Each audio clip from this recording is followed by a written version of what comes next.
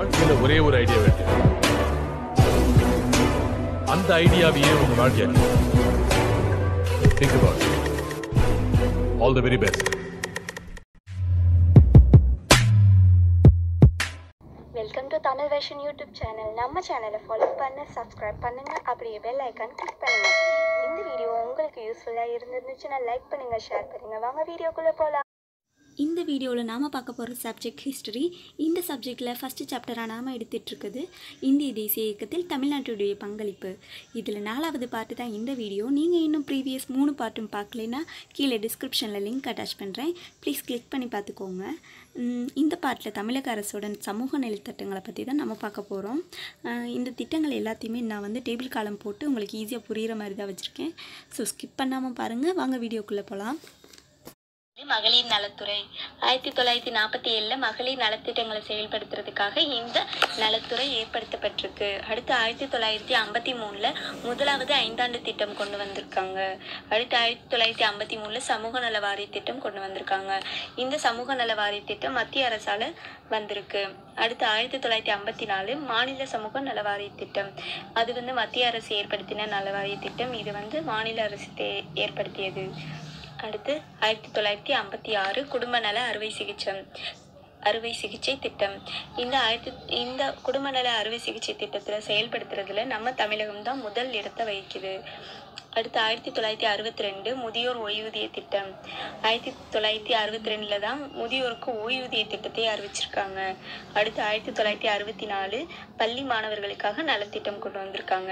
அடுத்து 1974 தாட்கோ எனப்படும் ஆதி திராவிடர் வீட்டு வளர்ச்சி கழகம் கொண்டு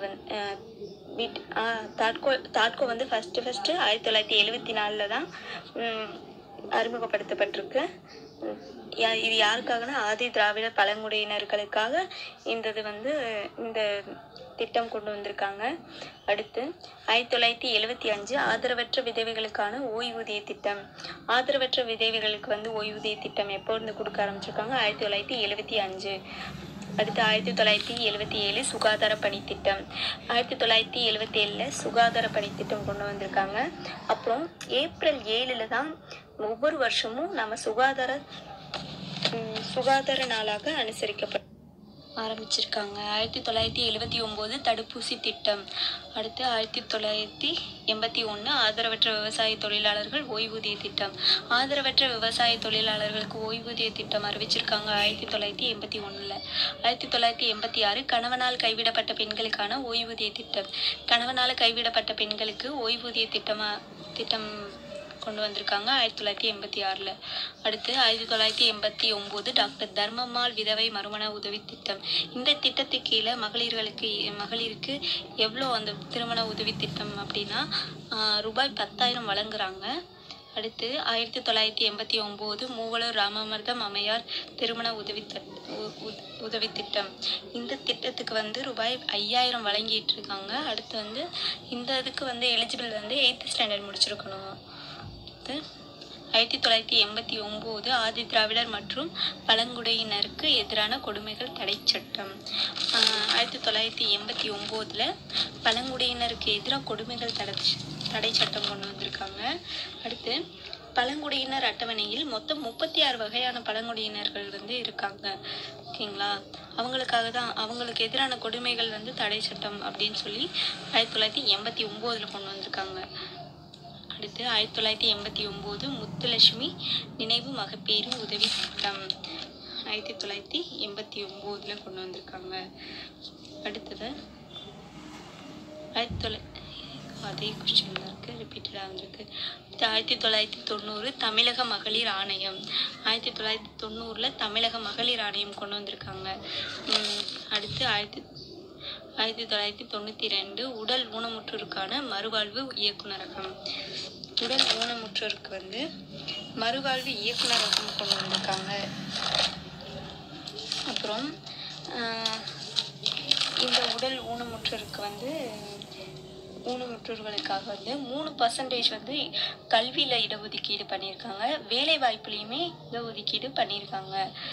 அதுக்கப்புறம் 1995 பொது உரிமைகள் பாதுகாப்பு சட்டம் 1995 பொது உரிமைகள் பாதுகாப்பு சட்டம் கொண்டு வந்து. அதாவது இந்த திட்டத்தை எதுக்கு கொண்டு வந்திருக்காங்கன்னா தீண்டாமையை ஒழிக்கவும் பழங்குடியினருக்கு எதிரான கொடுமைகளை அகற்றவும் இது ரெண்டுத்துக்காகவும் தான் ஏற்படுத்தப்பட்டிருக்கு.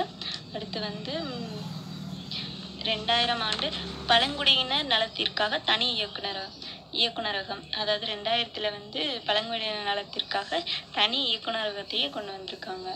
அடுத்து 2002 விதவைகள் மற்றும் ஆதரவற்ற பெண்களுக்காக ஸ்வாதா திட்டம். விதவைகள் மற்றும் ஆதரவற்ற பெண்களுக்காக ஸ்வாதா திட்டத்தை இந்திய அரசாங்கம் கொண்டு வந்திருக்காங்க 2002.